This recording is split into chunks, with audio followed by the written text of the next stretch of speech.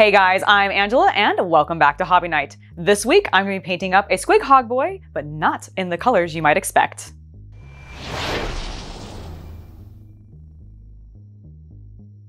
That's right, you heard correctly. We're not going with the standard green skins today because I've done that tutorial a number of times, and while I do love it, I want to add a bit more variety into my orc list. So I went to Patreon, put up a poll for my patrons to vote on, and had them pick out some wild colors for me to paint on the Squighog boy. And what they chose, I'm actually incredibly excited for. So the squig is going to be a lucky blue, the orc is going to be orange, and the goblin that goes with them is going to be yellow. I actually have some really cool ideas for this, so without further ado, let's go ahead and get painting these models. Let's go ahead and get started with our squig, our little lucky blue squig. Now I'm going to be going from a dark blue into a mid-tone blue into a light blue, but I'm going to do this gradually so that I can get a smooth transition. And the first color that I'm going to start with is Leviadon blue contrast paint, because this is not only going to function as a base color, but it's also going to function a little bit as a shade, as contrast likes to do. Once I have this color down and it's thoroughly dried so that it's not going to accidentally smudge or pull any color out of any of those recessed areas, because I've had that happen before with dry brushing, we're going to move on to actually dry brushing the model in some midtones, starting with Macragge blue. I picked this because I wanted something that still was relatively dark, but still had a little bit of a brighter blue color tone, and I actually think Macragge works really well for that. It also has this slight, like violet undertone, which I really enjoy. Once the Macragge blue is down and we do a little bit of a heavier dry brush with that, we're going to move on to Thousand Suns blue, which is one of my all-time favorite blue color tones. I probably talked a little bit about it in my previous video where I painted some Necrons. We're gonna bring it back here because I just really like it. That just like zap of color that's there really speaks to me. So we're gonna apply this next to our squig, and then after that, we're going to move on to Ahriman blue, which is the natural complement to Thousand Suns. And again, because I wanted to build this up gradually, I'm going to add this transitional color in before we go to our final highlight color, which is going to be a bit of Skink Blue. Again, we're going to stick with this blue scheme, but this time we're going a little bit more icy. Now, the thing that I want to call out here with the Skink Blue is I don't clean my brush in between doing the Ahriman and the skink. So the two colors end up mixing together, which does mean that I need to do two passes with this color tone to really get the highlights I'm wanting, especially on the face, as well as some of the like scars that are on the model, because I really want to make those accent and pop out so that they're really vivid and bright. Let's move on now to our orange orc. For this, we're going to do a similar technique to what we did on the squig, except we're going to be going with an orange color palette. And our starting color is going to be Gryph-hound orange, which is another contrast paint, and we're going to use it for the exact same reason. It's a little bit darker, it's going to go into those recessed areas really well, and I just love this color. I use it all the time on my Death Guard as their trim to sort of do a rusty color tone, and because it's so pumpkin-y and it is the season for pumpkins to still be around, that is what I decided to name him. Now, once we've got the Gryph-hound orange on, we're going to go ahead and move on to a highlight color using Trollslayer orange. It's a similar color that we used in our Necron video, and I just really like how bright but sort of subdued it still is, because we're going to push this color even further with a final highlight using a little bit of the Master Series paint called Marigold Yellow. Now, this is still a little bit of a yellow tone, like technically, but it leans orange. It's got a little bit more of a yellow-orange color, and I think that works really well here because I didn't want my highlight to be a true yellow, since that's what we're doing on our goblin. This is a nice complement to it. I think it works incredibly well. And again, I go over with two passes with this color, especially on the face and knuckles of the orc, because I want to accent those the most. Let's work now on that little gobbo, because he is adorable and he needs to be yellow. So what we're actually going to do is start with a bit of Nazdreg yellow. This is a little bit of a brownish yellow tone, but I think it's going to work beautifully as my shade base color combo for this goblin, and it really, really does. Once it's down and it's had the time to dry, we're gonna start dry brushing. And for that, we're going to first start with Averland Sunset, which is a little bit more of an ochre color tone, which complements with those brown hues that the Nazdreg has beautifully. Then, once we're done with that, we're going to do a lighter dry brush with Yriel Yellow, that really bright lemony yellow color tone that I've been using a lot, and I absolutely adore how this works out. He's very, very yellow, and it's perfect. I love him. Hello, Imperial Citizen. This is your regular reminder to subscribe to the channel and hit the Emperor's bell for notifications. And if you're feeling particularly devout, you can join my Patreon where you'll get exclusive unboxings, behind the scenes content, and more. Now, let's go ahead and get back to the video.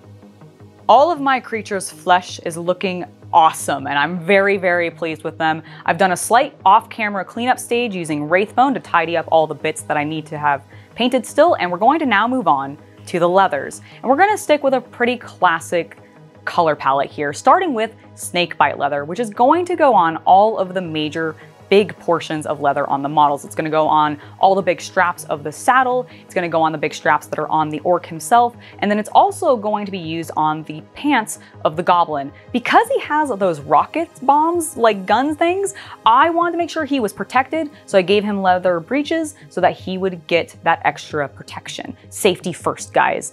Then we're gonna move on to my newest favorite brown contrast paint, which is Fyreslayer Flesh. I used it on my ogre a little while ago, and I absolutely adore the color. I think it complements with Snakebite leather really well, which is why I want to explicitly use it on the patterned seat of the saddle. I'm also going to put it on a couple of the wraps that go on the orc as well as some of his weapons, just to add a little bit more variety. Once that's done, we're going to go ahead and move on to our final brown tone, which is Darkoath Flesh. This is primarily going to go on the shoe of the orc that he doesn't have for the mechanical leg, and then it's also going to go on any remaining straps that I haven't already painted, just to make, again, have a little bit more variety. The final color we're going to use in this section before we move on is Militarum Green, because that is part of my Snakebite color scheme, and I wanted to go ahead and add that color to my orc's outfit rather than to his armor as much. So we're going to paint his pants up using this, and I also decided to make all of the ties that are holding all the detonation cord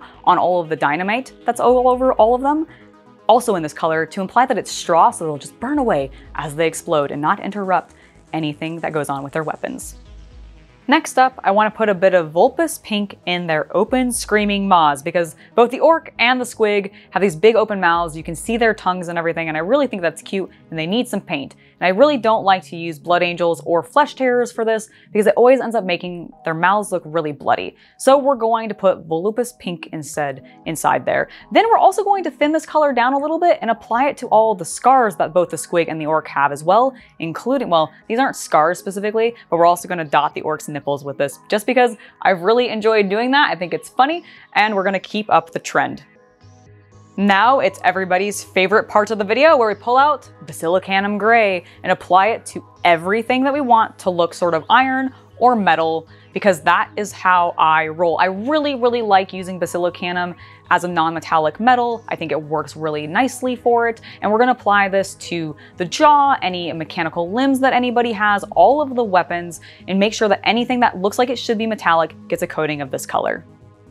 We're down to just the details, and we've got a couple of them to go over, so let's run through them really quick.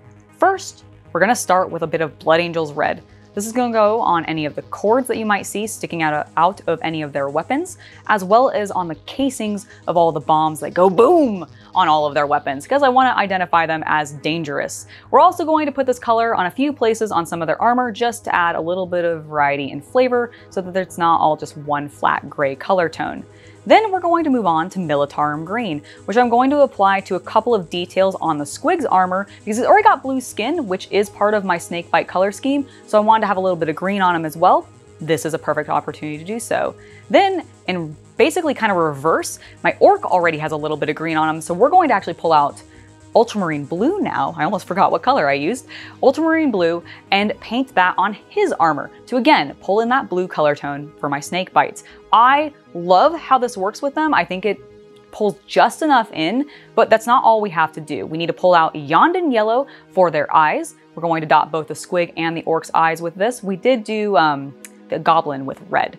And then we need to pull out some black Templar, because any of the detonation cords or any of the wires that I haven't already painted, I'm going to do up in black, just to have them sort of mute back down and not really be super visible, but still be distinctly different from anything that we painted gray.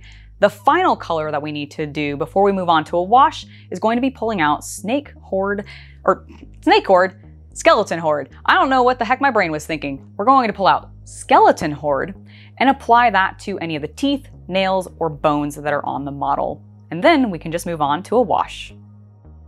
And that wash is going to be a bit of Agrax Earthshade. We're gonna apply this to all of the different pieces of the model before we assemble them, just to make sure we get really good coverage.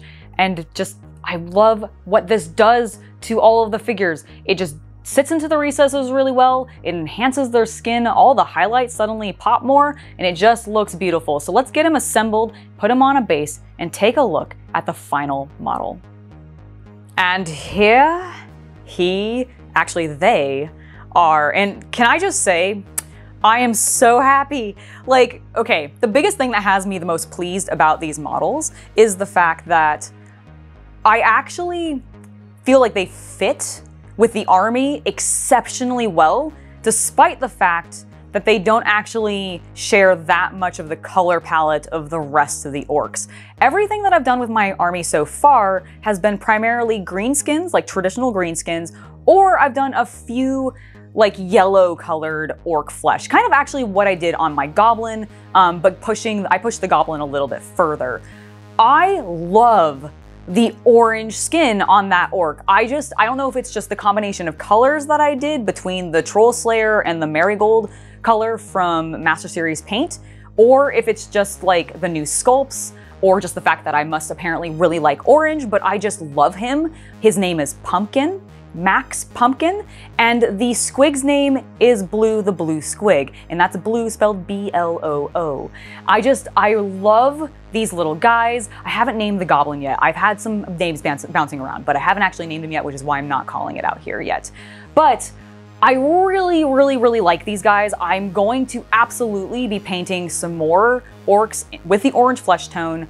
I'm going to definitely be painting more squigs with some of the other options I think I gave to my patrons, because I do like all of the color schemes. And I think now that I have the proof of concept of this actually works with the army, as long as I keep some consistencies there, like the leather tones, the snakebite color scheme and everything, I think I can make it work, and then I can have this like rainbow of just squigs, and it's gonna be amazing. I'm so excited. Let me know what you guys thought of this down below. I had an absolute blast with it. I wanted to give a huge thank you to my patrons for supporting us and helping me pick this color scheme, because I had so much fun with it, you guys. Thank you so much. We'll be getting a new poll up relatively soon. Just need to figure out what I'm gonna have you guys vote on. But in the meantime, I have been Angela. I will see you guys next week for some more news, as well as another painting tutorial or some other hobby content. And don't forget that this Sunday, there will not be a normal news video. I'm taking it off for the holiday weekend because I'm visiting with my parents, so it's gonna be awesome. Anyways, see you guys later. Bye.